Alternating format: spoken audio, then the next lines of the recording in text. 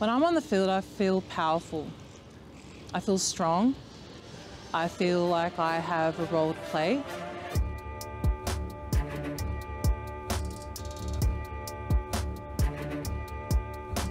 So gridiron refers to the field of which American football, the game, is played on. It literally looks like a grid.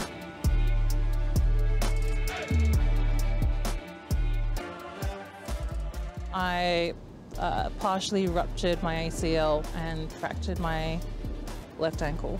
I thought I was done with any other physical sport. Considered that I was also in my late 20s. I'm like, who would want to pick up a new sport at this age and in this condition?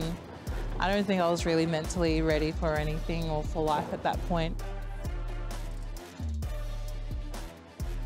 I was struggling with my mental health, struggling with anxiety because I was experiencing burnout from work, and I just had no space to just let out steam. And then, bless her, my friend reached out again and she's like, come play gridiron. I was like, heck yes, if I can legally put people on the ground, I'd love that.